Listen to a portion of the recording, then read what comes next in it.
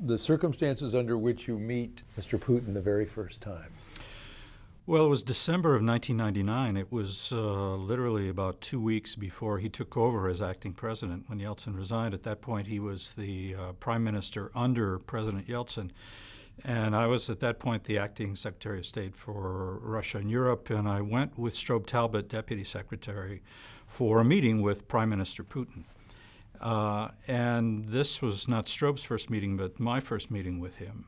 And I was struck by how disciplined he is, how really unemotional, well-prepared, and smart as an interlocutor he seemed. But that was the meeting at which I discovered for the first time that there were certain issues which are kind of hot-button issues for Putin. And in this particular case, the hot-button issue was Georgia. We had had for maybe a half an hour kind of normal meeting in which we went through the agenda in a kind of routine way until we got to Georgia. And at that point, we were raising the issue of Chechen fighters that the Russians were fighting against in Chechnya, who were kind of running away from the Russians and finding sanctuary in Georgian territory. And we tried to explain what we had heard from Georgian President Shevardnadze about what the Georgians were doing to prevent those Chechen fighters from escaping into Georgian territory. And as we described what we had heard from the Georgians, from Shevardnadze, we could see Putin's face just start to redden a little bit. And he leaned forward in his chair just very, very slightly and interrupted us and said in Russian, "Vash drug Shevardnadze balbes," your friend Shevardnadze is a fool. And then he proceeded in circumstantial detail to explain why he thought Shevardnadze was a fool. And it was as though the temperature in the room dropped 5 or 10 degrees in the space of about 2 or 3 minutes. And in the meetings that I had with Putin after that, including with President Clinton, in which we talked about the same subject, we saw the same reaction, that Putin had a very strong, visceral, anti-Georgian feel to his view of what Russia's rights and privileges were. What does that tell you about him? That he's a man who sees the collapse of the Soviet Union as a great loss for Russia, that countries which used to be in the Russian orbit were lost and perhaps irretrievably lost. And also, in his view, that the United States played an active role in working to distance countries like Georgia, like Ukraine, like the Baltic states from Russia. You were the enemy in some ways. Is that too harsh? Well, I think he talked about the United States as an adversary in his famous speech in Munich in 2007. He made it very, very clear that he saw the West and the United States in particular as countries which viewed Russia as a threat, and that they were setting themselves out essentially to make things more difficult for Russia. When Yeltsin gives that horrible speech on New Year's Eve, where he's right, which we saw on the last night excerpts of. Exactly. So there it is. It's devastating. Yeah. What did you make of what Yeltsin was saying, where things stood on the moment that Putin was about to take over? Well, he really illustrated in a very kind of personal and sad way a lot of the decline that Russians themselves had felt their country experience over the preceding 8-10 years. Yeltsin, who had many, many good qualities and who I think in his bones was a Democrat, lacked, at the end of the day, the force and the forcefulness to really see his agenda through because of a lot of his own personal and physical frailties. And those were on, I think, vivid display that night. And I think for a lot of us who had been dealing with Russia for a long time, and had very high hopes when the Soviet Union fell apart and independent Russia, led by a democratic force like Boris Yeltsin, had emerged on the stage. Had some hopes that this could be something sustained through the changes that needed to be made in Russia. But it was clear that Yeltsin wasn't the person who was going to see those changes through. And I don't think any of us really at that time thought that Vladimir Putin was the one who was going to see those changes through. Many of us, so I certainly saw Yeltsin as another in a series of transitional temporary figures who had obviously populated the prime ministerial seat under Yeltsin, but now might only be there for a short time as president. And that obviously would have much more profound implications for the direction of Russia. It wasn't so much that we feared Putin would take Russia in a wrong place. We felt that Putin maybe wouldn't last and would be succeeded by some hardliners who really saw the West as an enemy, who really saw the Soviet Union as something that needed to be reconstituted and reconstituted fast. Were you surprised at how Putin took it, how fast he took it, the way he took it, what happened under President Putin? Well, I think it was really remarkable to see him step up to the responsibilities of that job in the way that he did, in the serious way that he evidenced very early on. Remember, when he became acting president after Yeltsin resigned, he had a 3 or 4 month period in which he was literally running for the presidency against some token opposition because Yeltsin had sort of sanctified him as the heir apparent, and it was clear that he was going to become the president, but he had to show himself. He had to show his presidential mettle in that at that point. And in the interactions that he had with the Russian people, in the program, the sort of manifesto that he put forward at that time, I think he, at least to my eye, he showed himself to be much more capable than some of the more disposable prime ministers who had come before him. How about the harsh things, the sense of, when did that make itself apparent, that he was going to be a strong man? I think in the meeting he had, the roundtable he had with the Russian oligarchs in 2000, in which he essentially laid down the law and said, there's a new sheriff in town. The old rules no longer apply. You've all made a tremendous amount of money over the last 10 years, and no one is going to challenge you on that, regardless of how you might have made it. But you have to stay out of politics and you have to pay your taxes. As long as you do those two things, we're not going to go back and have a truth squad or a restitution effort.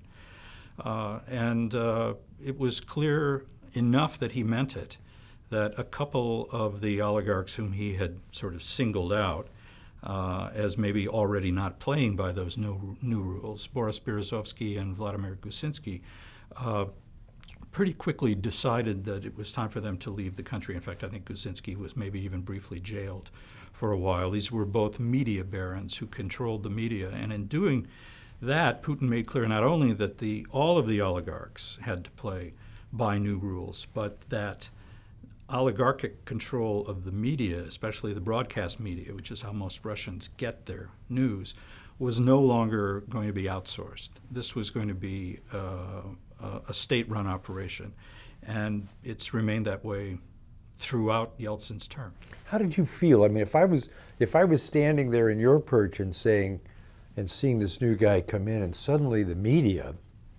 especially the media, is one of the first things that he takes control of, that feels like a giant step backwards. And it didn't happen all at once. There were stages to it. There was a Russian television network called NTV, which under Yeltsin had been really the voice of opposition and had gotten Russians used to the new circumstances of actually hearing their leaders criticized on the nightly news. I think it was pretty clear that Putin was not going to continue with that, which in the eyes of even many Russians had gone a bit too far. This is a conservative country that's not used to dealing with these sorts of freedoms, and people can be easily convinced in Russia that these freedoms are actually turning into license and that they're injurious to the country. And that's what Putin sought to do, but he was also helped by circumstances. There was the terrible terrorist attack on the Nordost, the theater in Russia, in Moscow, in 2002. Over 100 Russian theatergoers were killed when they pumped fentanyl gas into the theater. And Putin used the media coverage on NTV in particular of the siege of that theater to tighten the screws, shut down even more of the freedom in NTV. And it was really at that point, I think, that it was clear that NTV, as it had existed up to that point, an alternative voice against the line coming out of the Kremlin, was going to be gone. And once Russia lost an independent NTV, it became a different country. In what way? It was a country in which you simply didn't have the media speaking truth to power anymore. It became the country it had been before the Soviet Union fell apart, in which the media existed to serve the views, the agenda, the program of the party or the government. Were you there when President Bush came in and looked him in the eye? Yeah, I was actually in Ljubljana. That was July of 2001, maybe June. And that was an interesting meeting from a lot of perspectives, actually. It was the first meeting that the two had had. And I remember, because we briefed President Bush going in on what he was going to be facing, the usual kind of pre-brief. And I remember being struck by how both President Bush and President Putin seemed almost a little bit nervous as they had their initial encounter in front of the press before they went off to have their one-on-one meeting, which was scheduled as one-on-one meetings always are for a half an hour, 45 minutes. Knowing that they'll usually run longer, you never want them to end before their appointed time. So off they went, and I wasn't in that meeting. I went into the meeting with Colin Powell and the then Russian Foreign Minister Igor Ivanov. And a half hour stretched to 45 minutes, to an hour and a half. And by that point, Foreign Minister Ivanov was looking at his watch and saying, is there a possibility that they've left? Maybe somebody just forgot to come and get us. And Colin Powell said, no, I'm sure that when the time comes. And that actually was a fascinating conversation for another time, because both men kind of ran out of talking points and just started talking more directly about how they saw the world. Fascinating conversation, but with Igor Ivanov always a bit worried that something was happening in another room that he didn't exactly have a handle on. Well, eventually, obviously, they came and got us and brought us to what was supposed to have been a large format meeting for about an hour. And as we sat down, both President Bush and President Putin looked extremely relaxed. It was striking how different they both acted after that, what we now know was a very long, detailed, and personal encounter that they'd had in the one-on-one. And they both said, well, this meeting can only take about 15 minutes because we've covered all the main subjects in the small meeting. And so we basically, I think, just had some small talk, or a few of the other people around the table spoke up. And then we went off to get ready for the press availability, which was held outside on a platform. We briefed President Bush, went over what we had already written for him to say. But then obviously after he made that statement in which he described the good meeting that they'd had and in circumstantial detail what they'd talked about, he was asked in the first question, I think, what is your view of President Putin? And he said what he said. What did he say? He said, I looked into his eyes and I got a sense of his soul. And in that meeting, as we know, President Putin had told President Bush the famous story about the time his dacha burned down in Leningrad or St. Petersburg, and a religious medallion which had belonged to his mother, I believe, which had gotten lost, and he thought this was irretrievably gone, and then a fireman brought him this kind of almost like a holy relic, which it was a very affecting emotional story, and had some effect on President Bush, because I think that is part of what led President Bush to say, I got a sense of who this guy is. I got a bit of a look at his soul. As we heard that sitting on the podium behind, I mean, we all realized at the time that this would be something that we would have to explain, or the president would be questioned about this. But in fact, if you look at what the results of that meeting were in another 3 or 4 months after 9/11, you can argue that the bond that President Bush formed with President Putin at that point allowed President Putin, or gave President Putin the confidence to overrule his advisors about a week after 9/11, all of whom were telling him almost unanimously not to allow the Americans to establish temporary bases in Central Asia for their inevitable attack on Afghanistan, the source of the 9/11 attacks, because the Americans would never leave. And Putin overruled those advisors, saying, no, from what I've heard from George Bush, I think the more important thing is helping the Americans in their fight against the Taliban, in their fight against al-Qaeda, and we'll deal with the basis question later. So President Bush rightly and and I think justifiably was able to say that his bonding with Putin in that meeting in Ljubljana actually paid dividends for the United States after the 9/11 attacks in a way that might not have happened had they not had that meeting. Putin calls within an hour. The way the story goes, he's the first person who gets through to President Bush. Yeah, he doesn't actually talk to President Bush. I think no one was actually getting through to the president. I believe he talked to Condi Rice, but he immediately did reach out, and he knew that American forces would be going on extremely high alert at that point, and the playbook said that when the American forces go on high alert, Russian forces go on high alert, and he was calling essentially to say, that's the playbook, but we're throwing that out. That's not what we need to do to help you right now. So when your forces go up, ours will kind of stand down, and in fact will cancel an exercise that we had scheduled. Not an insignificant gesture by the Russian president at that moment. This is my question. When you step back and you look at almost every interaction President Putin has with new presidents of the United States, there's a sort of honeymoon period, maybe there always is with everybody new. But then it sort of doesn't work out that way for one reason or another. From the American perspective, from the president's perspective, from what you saw, what happened to the relationship between President Bush and President Putin? What happened in the next 2 or 3 years? What were the moments that really counted, where, at least the way it looks from outside, things get colder? Well, a couple of things. The withdrawal from the ABM treaty without a lot of notice to the Russians, and Putin accepted that, and they made the best of the American withdrawal from a long-standing arms control treaty, which had been part of the fabric of deterrence that had kept the two superpowers from going to nuclear war.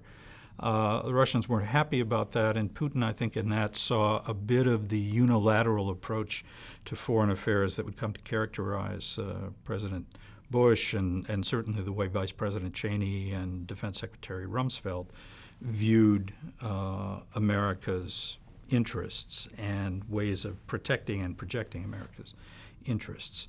And obviously leading into the invasion of Iraq and the Iraq War, which the Russians openly sided with the French and Germans in opposing, not joining the coalition of the willing along with the UK and others. This was all happening against the backdrop of a remarkable reversal of fortune in Russia. because of the price of oil, which between 2000 and 2008 just about quadrupled. And in the process, the disposable income of the average Russian tripled almost.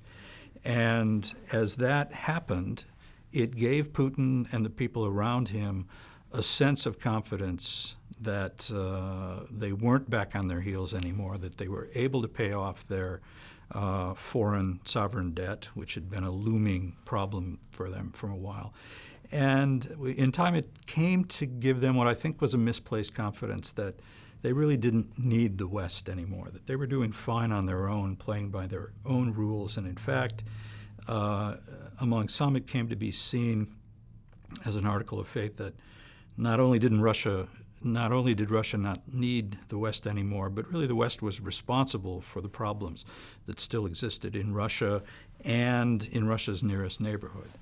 The Orange Revolution, the Rose Revolution in Ukraine and Georgia, respectively, both were seen inside of Russia and by Putin directly as an American attempt to weaken Russia's sphere of influence, sphere of privileged interests in what they called the near abroad, which they, Putin, the Siloviki surrounded him, saw as their natural sphere of influence. In fact, we the EU and NATO certainly had encroached, moved in pretty closely over the years since the wall came down. Was he kind of right about some of that? Well, NATO enlargement played a role in that as well, but NATO enlargement was not something at the time that Russia opposed. It certainly wasn't opposed. Much of it happened under Yeltsin, obviously, but the second wave of enlargement took place to the Baltic states, former Soviet territory, to Bulgaria, one of Russia's closest allies. That happened under Putin's watch, and it was at the time it happened not strongly protested against. This has become the narrative ex post facto more than at the time. 2007, well, we kind of did Munich. Let's do Munich. So what is happening with him when he takes the stage in Munich? What does he say? What is the American perspective on it as he says it?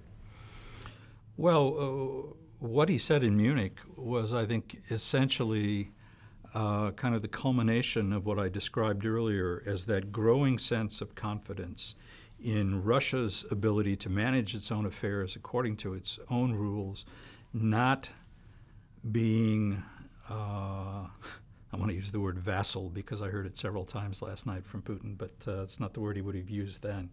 That Russia at that point was no longer going to be mentored by the United States and really didn't see the West and the U.S. as any kind of even a democratic model. He was beginning to expound his view of the exceptionalism of Russia as a kind of unique Eurasian civilization, not a derivative of a Western civilization. And this was something that was not really unexpected or anything that's very different. Russian history is replete with examples of internal arguments between Westernizers and Slavophiles or hardliners, whatever you want to call them, those who don't see Russia's future tied up in any kind of greater relationship with the West or the United States. So Putin in that aspect wasn't really propounding anything new or different, but he was clearly setting himself on one side of an argument that's been going on in Russia for centuries about what the future of that country is, which direction it will go. What I thought was interesting was the response of the United States government as represented by Secretary of Defense Gates, who was there at that time, and I was not in Munich for that, so I was watching this from the sidelines, but Secretary Gates, who knows Russia as well as anyone in the U.S. government, simply said, let's not rise to the bait here. And his response in Munich, which isn't remembered anywhere nearly as well as Putin's, was itself a kind of masterpiece of diplomatic deflection. Essentially, Gates said, if you want to try to arrogate to yourself a leading role in the Eurasian sphere, knock yourselves out. Go ahead. But don't expect any support from the United States, and expect to have opposition from the U.S. and the West when you cross lines, when you infringe on sovereignty, when you break international agreements that you've taken on yourself. So what happens with Georgia? Well, it was interesting. When I went to Moscow as ambassador in 2008, I got there about a month before the Georgian War broke out. That was in early August. I arrived just around the 4th of July. And my initial round of meetings with Russian officials that I had, the foreign minister, Putin's foreign policy advisors, Medvedev's foreign policy advisors, because Medvedev was president at that point, I had a sense that this feeling that the Russians were enunciating what we had heard at Munich, I really felt on the ground in Moscow. And I came back, and I remember a meeting I had with Dan Fried, who was the Assistant Secretary of State for Europe, and I said, I've never really felt that place spoiling for a fight the way I feel it right now. And this was a month before the actual fighting started in Georgia. But it was very, very clear that the Russians were fed up with Saakashvili, the president of Georgia, who was, they felt, pushing against their sovereign rights, their sphere of influence that they had the right to control. And they were obviously very, very concerned that the Bush administration was moving towards allowing both Georgia and Ukraine to get into NATO, which was for them a huge red line. It really probably didn't need to be. That's a different argument. So the conditions were in place for a clash. And it was almost as though the Georgian leadership kind of almost blundered into this, not realizing that the Russians would respond with force in the way that they did.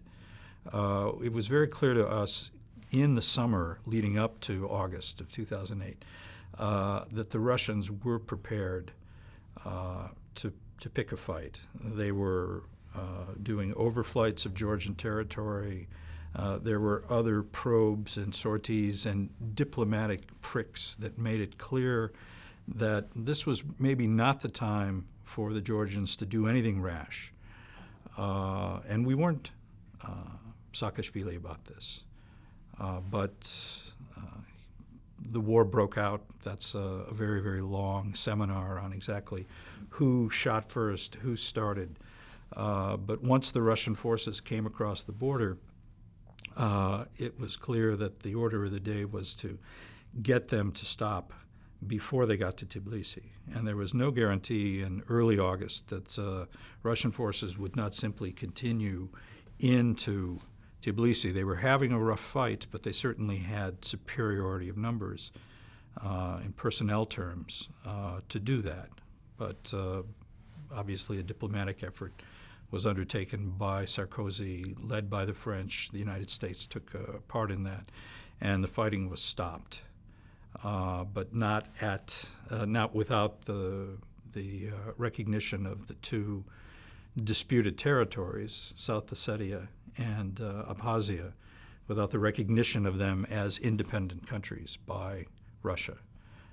And that was a game changer, because that was really the first time that territory belonging to a sovereign neighbor of Russia, which had been recognized as part of that sovereign neighbor by Russia up to that point, suddenly changed. There were other disputed areas in Russia, but the two in Georgia and the unilateral recognition of their independence by Russia made it clear that Russia would go to some lengths to make clear its view that it still needed to control what happened in those countries. In a way, it was a harbinger of what happened several years later in Crimea. How did President Bush, how did Steve Hadley, how did they react to what happened there? Well, you have to remember this was at the end, very end of the Bush administration. We had a presidential campaign underway between candidates Obama and McCain.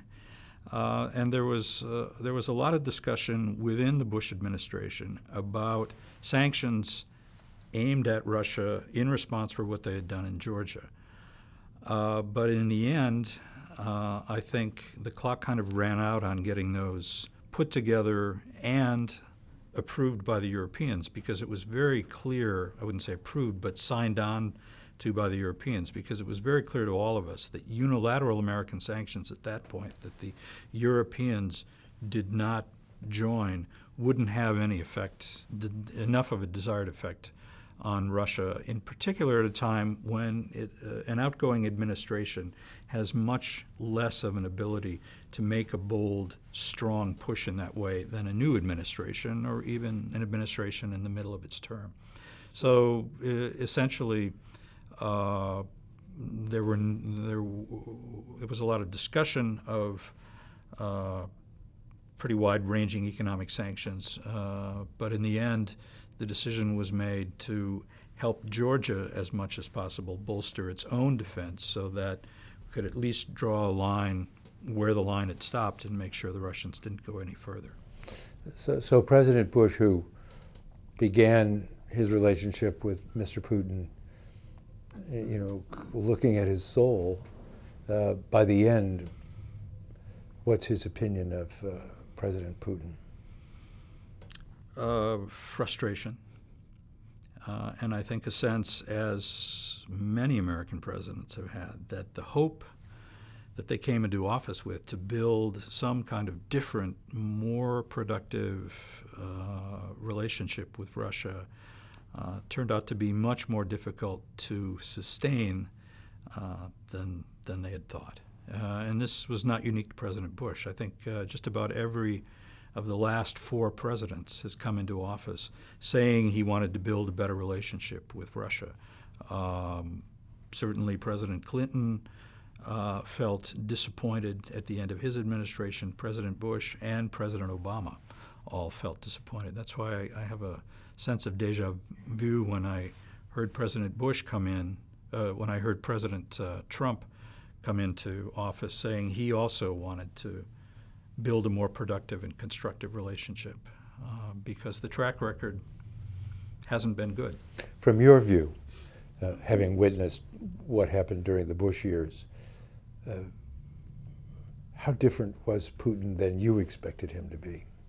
I think Putin evolved and hardened over the time that President Bush was in office. And as I said, I think a lot of this had to do with the reversal of fortune that happened when President Putin was presiding over a government which wasn't only solvent, it was able to raise pensions. There was much more money for education, healthcare, certainly for defense. A country which really had been headed toward second-tier status looked suddenly again to have some pretensions to being a superpower. And that gave Putin and the people around him a lot of confidence that they could push back against what they saw as the kind of overweening confidence and even arrogance of the United States. I'm not saying that that's a justified view, but that certainly was their view. And they felt themselves, for the first time, uniquely placed to be able to act on that because they had the resources to back it up. So Barack Obama wins the presidency. Hillary Clinton is the Secretary of State. It's reset time. Are you, obviously, they ask you, they talk to you, What should we think about Putin? What should we do about Putin? What's the state of play in Russia? What do you say then? Well, when Obama came in as president, I think there were 2 or 3 circumstances which made it more likely that we were going to be able to turn a page and get beyond what had really kind of become a rancorous relationship in the tail end of the Bush administration, and begin to get some cooperation out of Russia on issues that answered our own interests, specifically Iran and its nuclear ambitions. And I think the circumstances were, first, the fact that we had a new president, which always allows the Russian side to visit all the sins of the past on the outgoing administration and really look at what looks like a cleaner page with the new administration. And we were dealing with a different Russian leadership as well. You asked about President Putin, but we were in fact dealing with President Medvedev at that point. Yes, Prime Minister Putin was certainly calling a lot of the shots from that prime ministerial seat, but the vis-a-vis for Barack Obama was Dmitry Medvedev. So those 2 things were probably setting the stage for the possibility of a better relationship. But what really made the difference was the economic situation, because in 2008, and especially by 2009, the bottom had dropped out of the global economy, and Russia was hit worse than I think any other emerging economy. The ruble lost 30% of its value, inflation spiked up. The Russian stock market had a couple of sickening plunges in which a lot of capital was lost. And suddenly, as the Russian leadership looked around, they realized that this perception of Russia as sitting on top of the world, controlling its own fate, and being resource rich, suddenly looked a bit more shaky. And as happens periodically in Russian history, when that happens, Russia realizes that it has some ground to make up, that there are some gaps and some lags. And they traditionally, historically, in those periods have tended to look to the West for support in helping them fill some of the gaps. Whether or not that means that Russia has changed its worldview, that strategically it sees itself better served by a closer relationship with the West, is a different question. But tactically, it opens up many possibilities for American businesses to do more in Russia, for the United States and Russia to be able to talk more seriously about Russia finally joining the World Trade Organization, which had been a long-standing failed effort on the part of both countries. So I think the economic downturn, 2008, 2009, was really the key to opening up something that looked more like a productive and constructive dialogue with Russia than we'd had in the past. But did you really think Putin was gone? He had clearly decided not to change the Constitution or violate the Constitution by standing for a third-term election, which was prohibited, 2 consecutive terms only. And he had found a good stand-in in Dmitry Medvedev. And the question for us in the Obama administration was, how much can we get done in this new circumstance with a different Russian president who has a slightly more pro-Western worldview than Mr. Putin did, and who also forged a pretty good personal relationship with President Obama. They had a lot of similarities. Same generation, both former law professors, families, approximate size, same ages. So there was some hope that it was at least productive to try to move things forward. And you never go into this with illusions that you're going to get a lot of things done, because the weight of history and experience shows you how hard that can be. But you never want to look back and say, we didn't try hard enough. And in fact, in that set of circumstances, with a new American and Russian president, with Russia feeling back on its heels a bit more economically, we were able, in fairly short order, to renegotiate a new strategic arms reduction treaty. Russia agreed to lower, and America agreed to lower the nuclear levels on both sides and to reestablish the verification regime that had kind of atrophied during that time. So this was a major accomplishment for American interests, not to mention what we were able to negotiate with the Russians vis-a-vis supply of our forces in Afghanistan through Russian territory. We actually had American planes flying across Russia, refueling at a Russian airfield, carrying American troops and material into Afghanistan, a pretty remarkable state of affairs, which assumed extremely high importance after the killing of Osama bin Laden, when we found it very difficult to bring things in through Pakistan for a time. So again, there were definite accomplishments which answered American interests in the reset. As we said, the problem is always, how do you make this last? Right.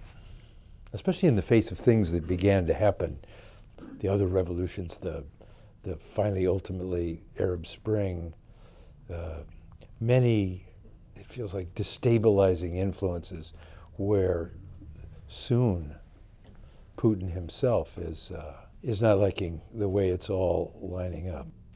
We never really saw Putin and Medvedev clash over a foreign policy issue in public until Libya, until the UN Security Council resolution, which authorized the use of force in Libya, which Russia, at President Medvedev's instruction, abstained on. And it was only a matter of hours, I think, until President Putin found his way to a microphone to announce to the Russian people and to the world why he thought that was a mistake, why he saw the West on another crusade against an Islamic country in the Middle East, and by implication, not a direct criticism, but by implication, that Dmitry Medvedev had made a mistake by abstaining and not vetoing that resolution. And within, I would say, less than a day, President Medvedev went back on television in his own way, defending what he had done, essentially implicitly criticizing Prime Minister Putin's criticism of him. That was the moment at which it became pretty clear, I think, to many of us watching Russia and wondering about the succession dance that had been going on, that Medvedev was probably not going to be asked to serve a second term as president. What made you think that? What was it? What made you think that? It just that and a number of other things made it clear that it seemed as though Putin did not have the confidence that Medvedev would hold the line against what he saw as American Western encroachment on Russia's interests in the way that he himself, Vladimir Putin, had already shown, demonstrated, that he would stand up against. It's that big to him. It's that palpable. It's that real that we're the opposing force. This is the way not only Vladimir Putin, many Russians were brought up and trained to see the United States and the West as the unalterable ideological foe, antagonist of the Soviet Union and, by extension, Russia. The way you are brought up, the way you are trained has a very long-term effect on your Weltanschauung. There's another kind of countervailing force and energy that seems to be happening in 2011, I guess, and that's the protests that rise up, some motivated by the force of the web, the force of Facebook, the force of Mr. Navalny, and others.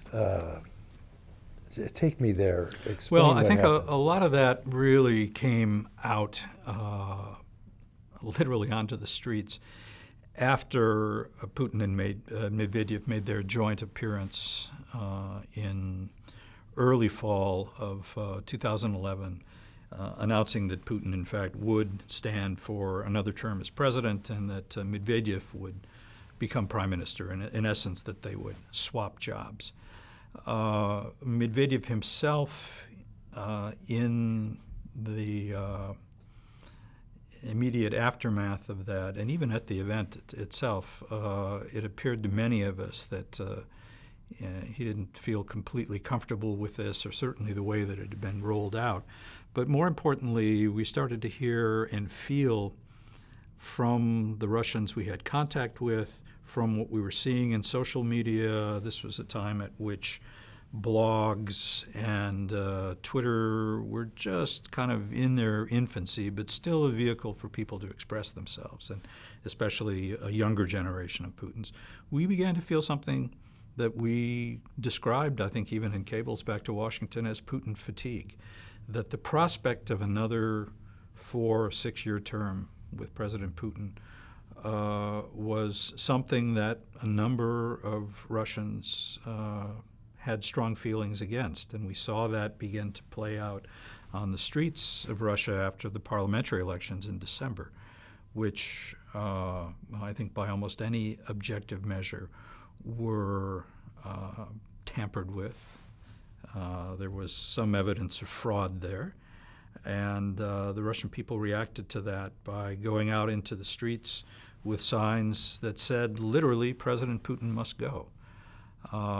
This was quite extraordinary in the history and experience of a lot of us dealing with Russia, to see that level of opposition played out on the streets without a corresponding show of force. The December protests, the famous Bolotnaya Square protests, were not put down with any significant violence on the part of the authorities. They kind of played themselves out in a way that was striking to all of us longtime watchers of Russia, who really wondered, how long can this situation go on?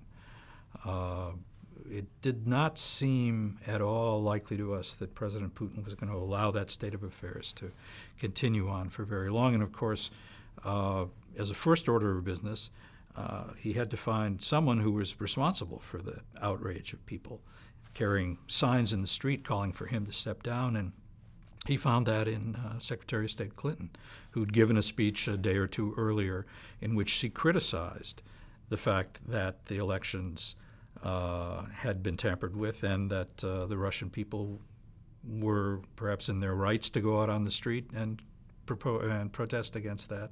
And of course, that kind of gave Putin all the ammunition he needed to blame her for sending those people out on the street in the first place.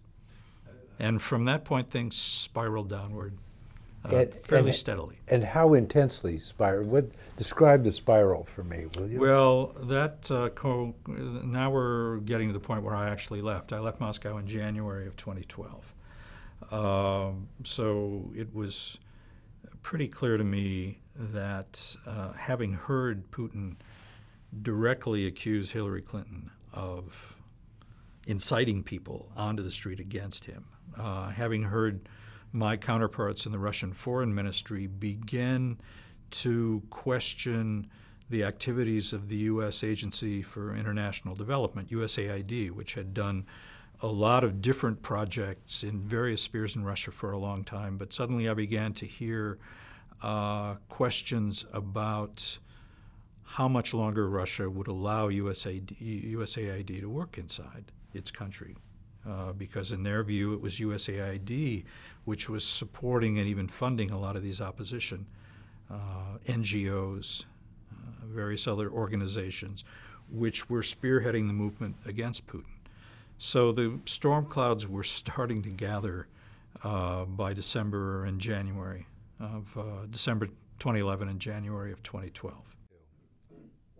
Was there a relationship between Hillary Clinton and Putin at the very beginning in the reset? What was her attitude towards him, and what was the sort of interpersonal? Well, the challenge throughout the Obama administration, throughout certainly the reset, was how do you maintain a relationship with Vladimir Putin, who is a very influential and consequential figure in Russia. Some would say even more influential and consequential than the president, but not signal in establishing and carrying on that relationship with him that you're somehow diminishing the stature of the sitting president, Dmitry Medvedev, who was the natural vis-a-vis. So we sort of set out to do that by finding the right interlocutors for Putin that he would accept and who we could use to move the conversation forward and to also get a sense of where he was on key issues like Iranian sanctions, like support for WTO accession by Russia. Hillary Clinton, as Secretary of State, was a big part of that because the Secretary of State would almost always meet with the Russian president and prime minister when he or she would come to Moscow. It goes back to Madeleine Albright days. So a good channel of communications there. Obviously, President Putin President Obama met with Putin as prime minister when he came for his summit meeting in 2009 with Dmitry Medvedev. Vice President Biden came to Moscow in 2011 for extensive talks with Prime Minister Putin at that point, always with the aim of keeping lines of communication into these two powerful men whose own relationship wasn't completely transparent to us. So we were, in effect, trying to hedge our bets there, always obviously realizing that it was more likely than not that Putin would come back as president, but never wanting to undermine Dmitry Medvedev because he was in a position to make decisions and do things furthering our interests in a way that we wanted to take advantage of. Were you there when Hillary met Putin? Yeah, Prime Minister Putin? Sure. How was it? What was it like between the two of them? Putin is a very demanding interlocutor. He sizes his meeting mates up pretty quickly. And he's the kind of guy who really is capable of holding forth for 40, 45 minutes in great data-laden detail without notes. And your ability to have an effective conversation with him depends on your ability to listen, sometimes for a long time, to these kind of filibusters almost, and to take mental notes and to respond to each of the points that he's raised, many of which demand to be challenged, in a way that doesn't miss anything and shows him that you are a serious person and commands a bit of respect. And Hillary Clinton did that as well as any American leader that I ever sat in with on a meeting with Putin. Legal training, obviously, a lot of experience at the top levels of U.S. government, very sharp mind. And Putin had a lot of respect for her professional abilities. He obviously didn't like the things that she said about Russia.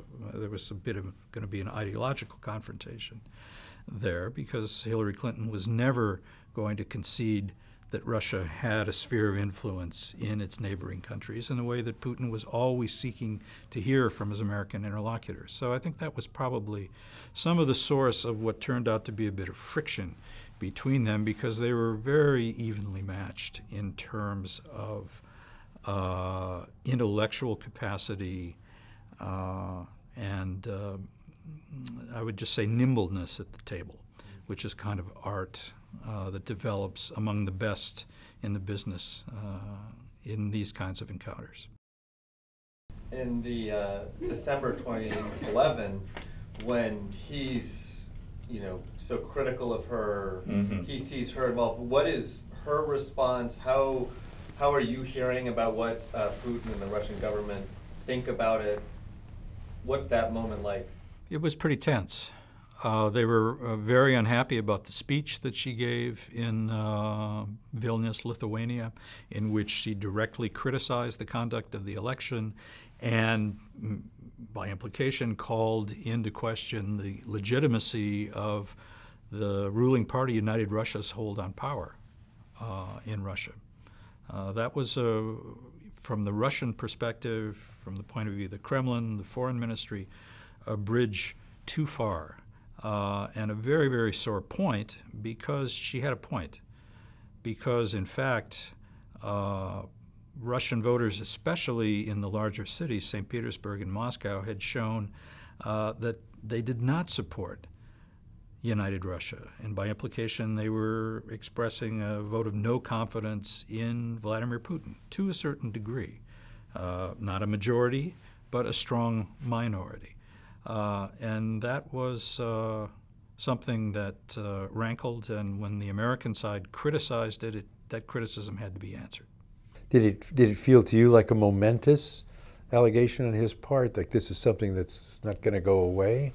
No, it actually wasn't unprecedented. I mean, it was unprecedented in the personalization that Hillary Clinton was named. But we'd heard this for years, that the Americans were inciting Russians to express themselves in ways that the Russian government didn't feel was right. So this was really nothing new. But the personalization against Hillary Clinton, I think, was something new, and obviously would make it difficult for her and Putin to be able to have productive meetings. Why do you think he did it? Why her? Because it was an accusation that needed to be answered, and she had put herself on the record, and rightly so, in Vilnius the day before, calling out the Russian government for the conduct of the elections. She was the one who gave voice to that, and so she was the one who took the brunt of their forceful response. I really want to follow just on this point, John. All the way up until those 2011 protests, there really had not been any domestic protests. And I wondered... there had been, actually. Actually, there were, we in Moscow were watching this pretty closely, because I think I mentioned that after the joint appearance by Medvedev and Putin, we started to feel and see, pick up in social media in particular, this sense of Putin fatigue. And this actually played itself out in public. I recall, I think in October of 2011, at, of all things, a boxing match in Moscow that for some reason Putin appeared at and went into the ring to make some sort of statement, and he was loudly booed by the boxing fans in the arena in a way which was quite striking. And it was, I think, just an indication that they'd kind of set him up in the wrong way. And the cover story that came out was that the boxing fans had just seen a long match, and they'd been drinking a lot of beer, and they hadn't been able to take a rest break. And then when Prime Minister candidate President Putin came out to make a statement, when they thought they were finally going to be able to get up and go to the bathroom, then the boos were occasioned by that, not by any enmity towards Putin himself. John, I grant you that, but what I'm saying, I wanted to know is, did you ever hear from Putin in the earlier years, prior to 2011, this paranoia that CIA rules the world, the color revolutions are being directed by America? Did he sort of keep that to himself, or in private did you know that he felt that way? Oh, no. We knew it, because we would, even back in the early years of Putin's presidency, during the war, the civil war that they were fighting in Chechnya, there was a lot of criticism and direct protest from the Russian side about American interference in supporting the Chechen rebels. Because we, at that point, this is the Bush administration, were criticizing Russia's conduct of the war, which occasioned a lot of needless civilian casualties and violations of human rights that we, the Bush administration, felt absolutely unconstrained about speaking out against. And Putin came back at us very directly. In a couple of occasions, He actually accused individuals in the State Department of conspiring with named Chechen officials to support them in the war that they were engaged in against Russia. And this was quite often tied to actions by the U.S. security services, by the CIA in particular. Again, this was in large part exaggerated, if not wholly made up, but again, very strongly believed by Putin. How different is the guy that comes in 2012 than the man that you had been dealing with? I think he was different because he had had time and occasion to really kind of form a new ideology, an ideology with a Russia-dominated Eurasia at its core. And remember, as he came back in as president, his main project, what we saw at the time as his legacy project, was creation of what he called the Eurasian Economic Union, which would be a kind of counterpart to the European Union, economically based and including most of the states of the former Soviet Union, including and importantly including Ukraine, whose economic heft would be central to the importance of anything like that. This was part of Putin's way, again, of siding with those on the Russian side who were not willing to see the West as any kind of a model or a mentor or even a sustainable partner for Russia, that Russia simply would have to play by its own rules in its own sphere of influence and not really worry too much about what the West or the rest of the world said or thought about it.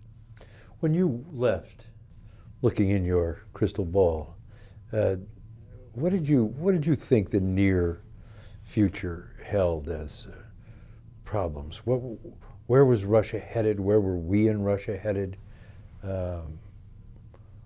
What was the road ahead?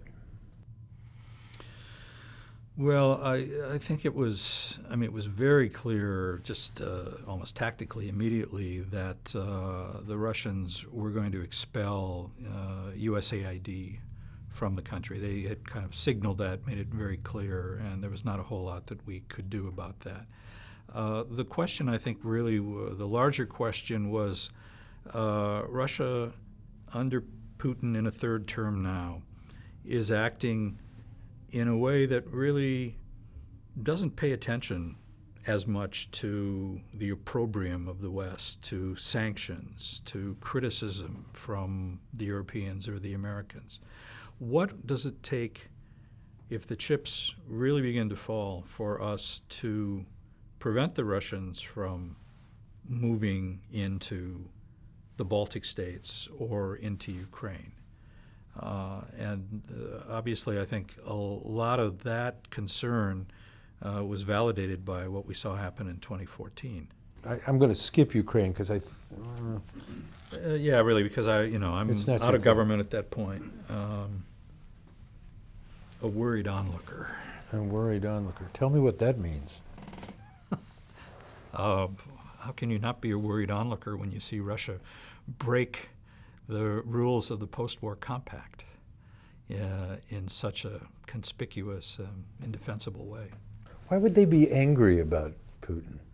Well, there's a kind of unwritten compact that got established in the early 2000s between the Kremlin and the Russian people, which said to them, look, you can see that your disposable incomes are rising in a way you can measure pretty easily year by year by year. You're living better and having more money than you ever had before. Pensions are rising. So you let us take care of the political side of things, and we'll guarantee you a continued rising standard of living and, oh, by the way, all of these personal freedoms that your parents didn't have, the freedom to travel, the freedom to watch Dozhd TV or go on the internet, browse anything you want to do, go to churches. We're not going to pry into your private lives anymore, and your economic well-being we will look after, but let us take care of the politics. By 2010, 2011, as the air went out of the Russian economic bubble in connection with the global depression, recession, that deal suddenly seemed to a lot of Russians less ironclad than it had just a couple of years earlier. And they blame Putin? Some of them would blame Putin, and I think that's part of the reason why the levying of economic sanctions against Russia in an unfortunate way plays into a narrative on the part of the Russian leadership that it's not our own economic mismanagement, it's not our own corruption which is responsible for the stagnation of the Russian economy. It's our enemies in the West who are sanctioning us and trying to weaken us. And so, yeah, standards of living are not going to grow as quickly as they had in the recent years, but you can't blame us for that. Somebody else is responsible for that. And it gives Putin and the people in the Kremlin around him more of an excuse and more of an out for having to deal with the real causes of Russia's economic stagnation. Let me ask you this. Now we're moving forward. It's the spring, summer of 15, spring of 16, and the hacking has happened.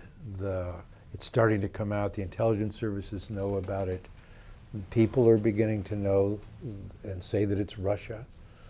What do you think when you hear this?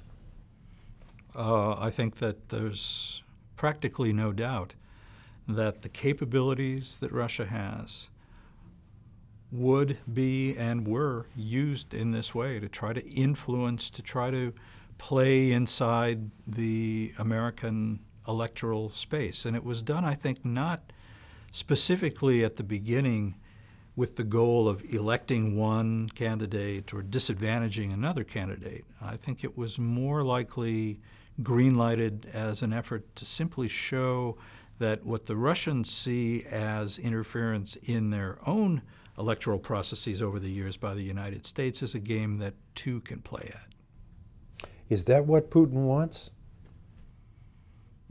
I think that's certainly what he wanted to do, what the powers that be in Russia were seeking to do, to undermine what they see as a kind of arrogant expression of American superiority as the leading democratic country. It rankles many, many people in Russia when they hear America described as the leader of the free world, the democratic beacon that others look to. They see this in a very zero-sum way, that any extra greatness that accrues to Russia somehow, that accrues to the United States, somehow comes at their expense. And if they're in the position to take the United States down a notch internationally so that other countries question our ability to manage an electoral process, so much the better for them. Putin a winner out of this, or is he lost? Oh, I think strategically, Putin has lost on a lot of fronts, actually. In strategic terms, if you look at Russia's long-term interests over the next 10 to 15 to 20 years, is it in Russia's interest to have alienated a whole generation of Ukrainians who now see Russia as an enemy? This is a country that Russia had always had a much more congenial, almost familial relationship with, although there were tensions between Russians and Ukrainians. The enmity towards Russia now in Ukraine is striking and certainly is not in Russia's strategic interest. Is it in Russia's strategic interest to have reawakened NATO in the way that it has after the annexation of Crimea, after the fighting in the Donbass? Probably not. NATO had moved on from seeing Russia as a threat. Was looking at a lot of other out-of-area problems for it to deal with. Now Russia has put itself back almost at the center of the bullseye in a way that I don't think is in Russia's long-term interests. So no, I wouldn't think that Putin really has won any victories here, and I think certainly also the interference, the attempt to interfere in the American election also has caused a lot of people to look at Russia in a much more different and negative way in the United States than was the case 6 to 10 months ago. That also can't be in Russia's interests. Does it feel to you like we're in a kind of war with them, and not a shooting war, but a different kind of disruptive, chaotic, permanent? No, nothing's permanent. Nothing, okay, semi-permanent. No, there's no permanence in U.S.-Russia relations. I wouldn't call it a war at all, and I certainly wouldn't call it a new Cold War. Russia, doesn't approach the level of ideological purity and allegiance that it commanded when it was the other superpower as the Soviet Union. But it is a country with tremendous reach and tremendous resources that we need to continually try to find a way to have fighting with us rather than against us. And right now it does feel like Russia's fighting more against us sometimes than with us. But again, I don't see that as a permanent state of affairs. Okay. All right. Thank you. Thank you. On that note, sure.